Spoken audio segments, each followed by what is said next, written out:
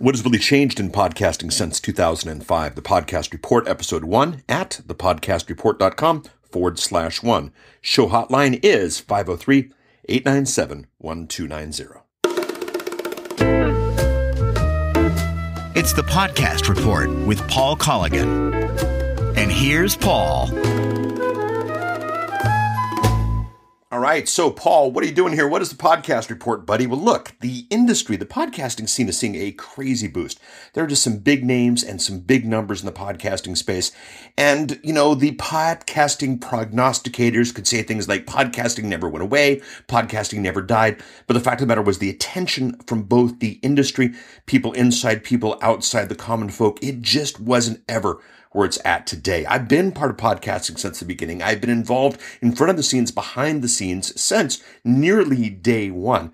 And now the Podcast Report's going to report on what's happening now in podcasting. Now, there are two audiences for this show. Number one is the podcaster. If you are podcasting, I intend on bringing you stuff that will help you up your game and help you do better, reach more, and make more. The other audience for this podcast are those of you who are thinking about getting into podcasting. Because I've been doing this since 2005, because I've seen and helped in millions of downloads, dozens of run up the charts, and all these things, I am here to give you a front and center row, front seat to the next stage of podcasting. Now, the Podcast Report is not a massive play. I'm not going to be able to make it up the charts for millions of downloads or anything because of these two small audiences, but this is the audience I love. It's not a massive play. It is a deep one. Love this industry dearly. I have since day number one. Hopefully you'll see that here. So let's get straight to the topic. How has podcasting changed since 2005? I have seen 7 very significant changes since 2005 when I got into this game that have really changed the podcasting world. And if you understand these changes, you understand not only why it is so big these days and why so many people are enjoying it these days and why we are seeing the growth we are seeing, but even more importantly and even more exciting, you're going to see what's coming next, what's coming in the future. So let's hit these. Number one should be obvious, but mass broadband. When I started this, a good chunk of us were still on dial-up modems. A good chunk of us were still worried about our bandwidth. And, well, now most of America has high-speed internet, and downloading a media file, an audio file, a video file quickly or streaming it is just doable.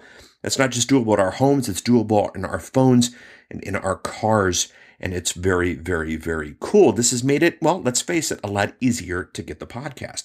Now, what's interesting with that, we've gotten better software. iTunes has integrated podcasting in quite nicely. The whole Apple infrastructure is there. Android, Google really hasn't done much to help podcasts, but there are some great products out there like Pocket Casts that make it really easy on the Android side of things. BlackBerry and Microsoft, all 7 of the devices are, they've got options as well. It's easier to get a podcast than it ever was before. It's easier to make a podcast than it ever was before. It's easier to sound better than it ever was before. Better software. Now, the next thing is better tools. We have at our disposal things that help us make podcasts sound better, look better, play better, stream better than we could have even dreamed of when this thing started. I'll be exploring a number of these in future episodes of the Podcast Report, but know that it's got better. Number 4, smartphone and tablet adoption. When this started, I had a smartphone of sorts. I put that in quotes. It's funny. I get email every week or so from somebody who bought my original business podcasting Bible and says, "Hey, Paul, I love your book, but you don't mention the iPhone." Well, when we started this, there was no iPhone to mention. I had actually a Microsoft device and I was thrilled with it, but it was hardcore nerd action and just really wasn't ready for what was going on. Now my mom has a smartphone. And it's not just smartphones, it's tablets. We have everything from, the iPad, which of course has a huge market share, but we've got these $30 and $40 Android devices that we can pick up at Walmart. We've got color Kindles and color Nooks at the around $99 stage. Tablets are huge. It's growing faster than laptops. Smartphones are, of course, getting bigger and bigger.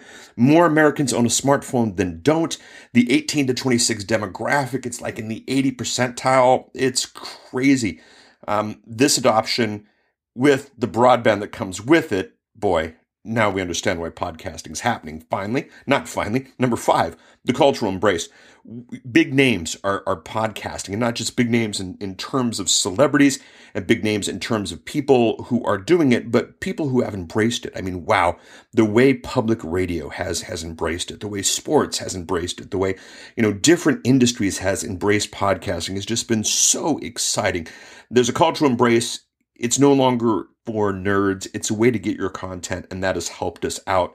Now, the last two, number 6 and 7, things that we got over, things that we got around, these are important. For those of you who have been there since the beginning, you'll admit that we have outlived the fad stage. There was a time when people said, yeah, this is going to go away. Yeah, this doesn't have a long shelf life. Yeah, this isn't going to, well, we've outlived that. It's no longer a fad. It's a game. It's the game. It's part of what's going on.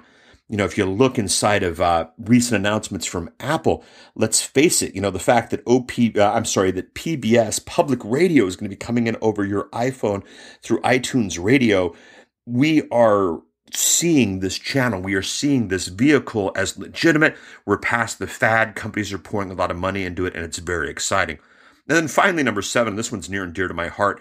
We are, and this is my term, but we're over the monetization madness. And yes, the monetization madness. Believe it or not, at the beginning of this industry, at the beginning of all this, there was this debate, there was this cry. Is it okay to make money from podcasting? Is it okay to monetize this? Should we keep it pure? Is it possible to monetize it? Well, yes, it's always been possible to monetize it. It's always been possible to see revenue from it, but there was this madness associated with it, as if it was some sort of sacred ground that the capitalists could not jump on board. No, my friends. We have jumped on board, and we are doing a tremendous job. Many of the monetization madmen and mad women are gone, and many of them have actually jumped on board and are seeing revenue as well. And this has been great for podcasting, because when you don't have to podcast at 2 o'clock in the morning anymore after your day job, you can actually do it as your job. The game changes, and we are over the monetization madness. So one more time, the 7, and then we'll close off the show. Number 1 was mass broadband. We're able to get our stuff quick. Better software for consumption and for production. Better tools for consumption and production. Smartphone and tablet adoption. The cultural embrace. The fact that we've outlived the fad stage. And the fact that we are finally over the monetization madness. There we go. It's how it's all changed since 2005.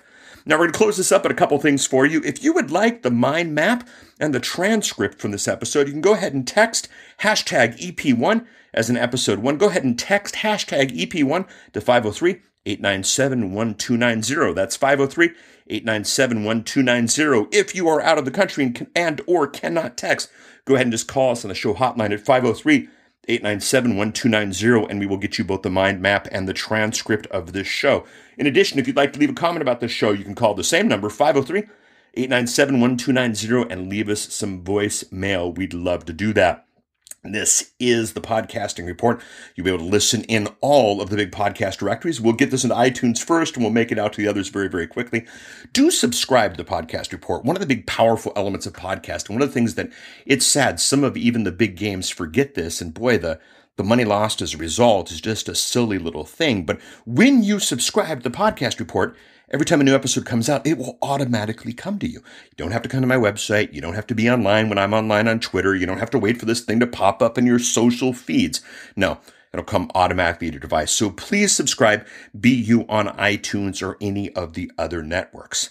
Now, at the end of the show, we're going to do 2 things, and we're going to do this every episode. We're going to do time-sensitive issues.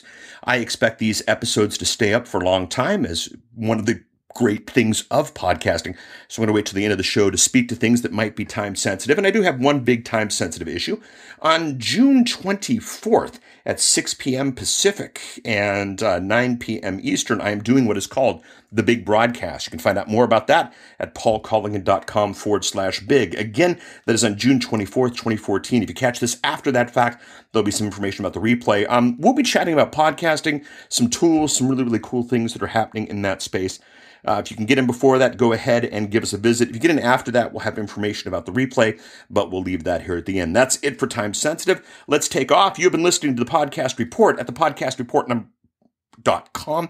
This is episode number 1. If you want more, go ahead and visit thepodcastreport.com. You want to find us on Twitter, we are at thepodcastreport.com/Twitter. Facebook, we are at thepodcastreport.com/Facebook. You can guess where all of the other social products are. This is Paul Colligan. This is the Podcast Report, Episode 1. I am so pleased to have this in the can. Talk to you soon. See you at the next one. Bye.